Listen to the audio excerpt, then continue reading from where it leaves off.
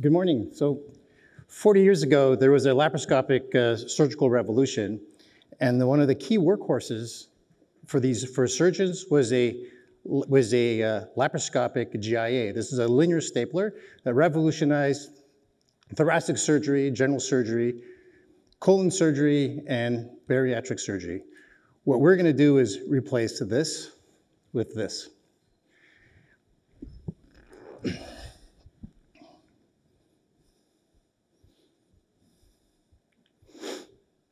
So we're a clinically staged company. We've done over 50 cases. We're targeting bariatric, digestive, metabolic surgery. We have an incisionless technology. So with our technology, surgeons do not need to make an incision in the organ, which is critical in the recovery. Our procedures can be done in an outpatient setting. Just in bariatric surgery, our TAM is about $3 billion. We're led by a seasoned team, and we're focused today on getting our regulatory approvals. So starting in bariatric surgery, it's a very large market. There's not been a lot of successes except maybe in the last few years. But today, only bariatric surgeons control these patients. Dietitians, GPs, and gastroenterologists have very limited roles. So just by the numbers, there's about 1 million procedures worldwide. In the US, there's about 250,000 cases, and that represents 1% eligible patients choosing to get surgeries every year.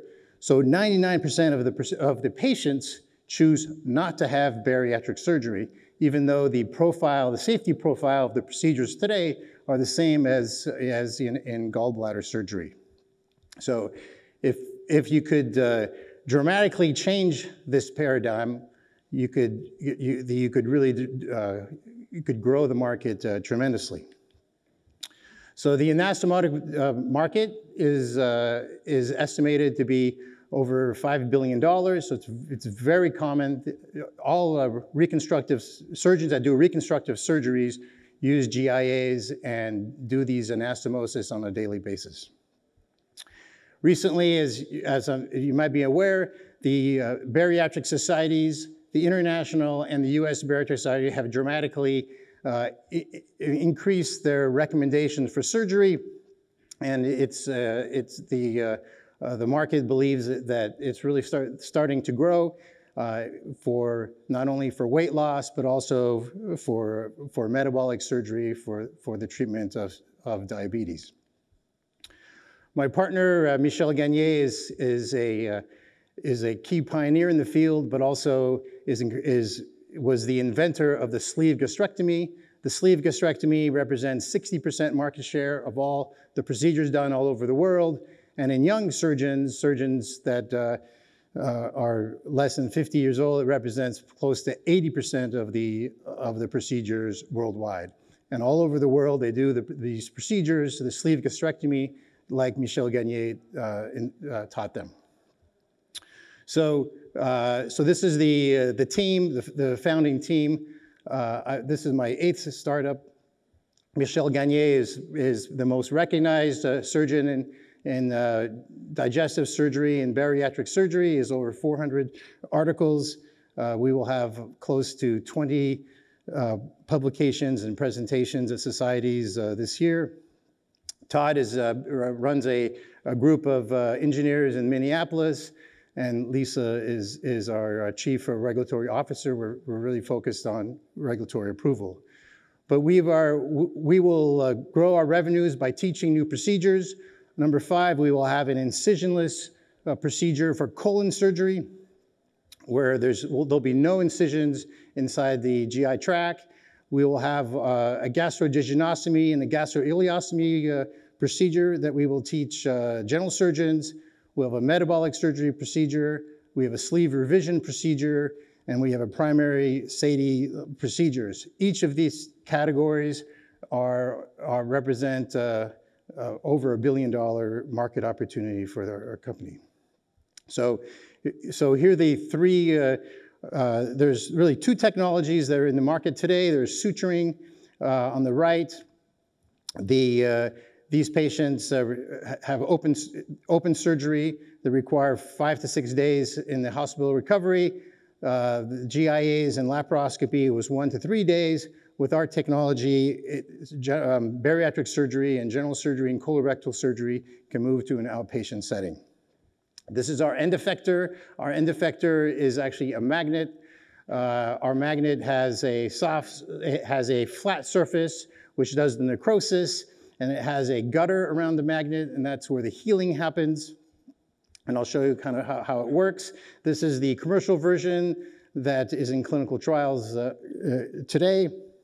And so here's the next explanation of how it's used. So this is a sleeve patient that had a sleeve maybe 3 or 4 years ago, has not hit the weight loss that they desired.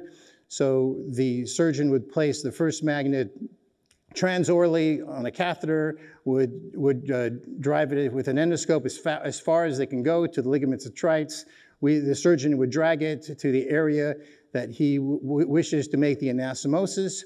While he's doing that, a second magnet is placed just beyond the pylorus. The two are laparoscopically lifted together, and the two magnets lock. And then the magic happens. There's a slow necrosis. And over the next 2 to 3 weeks, the magnets drop automatically, and the anastomosis is formed. So what you have, and here's some capabilities just to show you how it works. So now the surgeon is driving the magnet, and then there's a system to catch the magnet laparoscopically, and then you can move the magnet to the right location. And with the same tool, you can actually lift you'll see in a second, lift the ilium here to the duodenum, where there's a second magnet, and then you can let go, and then do some fine tuning. And then there's a fusion, and little by little, over the next 3 to 4 weeks, the magnet drops, and then you have a bifurcation, and you have, and so this is a procedure that there's no incision inside the GI tract. It's a very slow forming anastomosis, and this patient can be sent home right after the procedure, and the procedure will take 15 to 20 minutes in the operating room. So we are about to get our first commercial approvals. In Canada, we should expect approval, a CE mark of our first generation product next year. But it's not just bariatric surgery, it's also general surgery. We've identified over 50 procedures that where magnets could be used to form anastomoses in a less invasive way. Here's just a list of some of these procedures that are done every day at hospitals all over the world. So on funding, we more or less self-funded for the first few years. We raised $15 million early last year, and we will be raising a $30 million round at the end of this year. We would welcome an institutional investor to take a piece of that round, although we are accepting term sheets at this moment. So we have over 26 patents on our technology, and bariatric surgery is a hot market. There's been 3 acquisitions in the last few years, and new players are coming in to look at different technologies. So I think it's an exciting environment for investors. So we believe this is a game-changing technology with a huge TAM, and this is much easier for surgeons to do in 1/2 or 1/3 of the time. It's a lot cheaper for the healthcare system, and so we expect to have very rapid, rapid growth in revenue. In the market research we found, there's, when we interview bariatric surgeons, would you like to operate this way? We get an astounding, between 90 and 100% absolutely, because some of these anastomoses that they have to do, whether it's robotically or through sewing or stapling, there's always a risk of bleed and a risk of leak, and with this technology, there's virtually no risk of bleeding and no risk of a leak. Great, thank you so much.